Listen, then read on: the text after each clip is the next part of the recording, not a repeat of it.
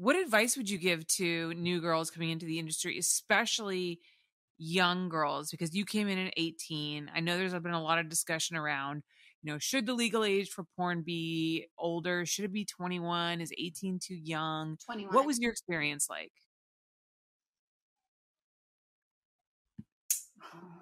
Well, that's a really good question. I always thought at the time that I was like wise beyond my years. So at the time, if you would have asked me, I was very cocky and a little arrogant and like, this is what I want. I'm becoming an empowered woman.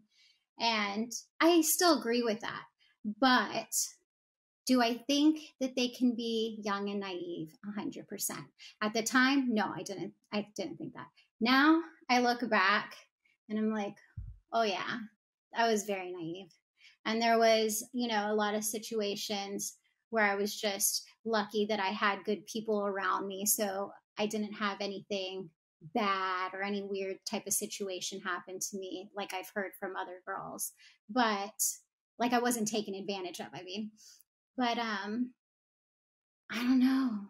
If I could give them a piece of advice, it would probably be surround yourself with good people. And I know that's hard to determine which ones can be good and bad, but follow your instinct.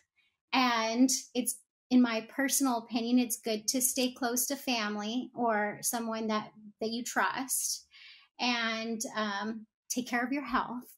Oh my gosh. Your hygiene is everything. Take care of yourself. If you know what I'm saying down there, go to your gynecologist. Like, these are absolute musts that I had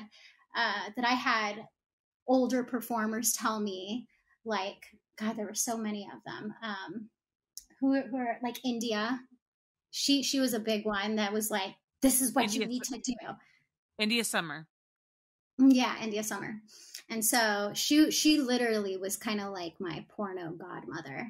Like, just took me in, showed me the ways, told me not just like, she literally showed me how to like make love. I mean, really, I feel like she taught me how to be like a better lover when I would come home to my man. I genuinely feel that way. Her and a lot of all the older performers that were 40 and older. Thank you so much for watching. If you enjoyed the show, make sure that you subscribe so you don't miss a single episode, and go check out all the other videos. I film every single one of my podcasts. And if you want to listen to the audio version, I'm on iTunes and all the other podcast platforms. Visit hollyrandallunfiltered.com to find out more.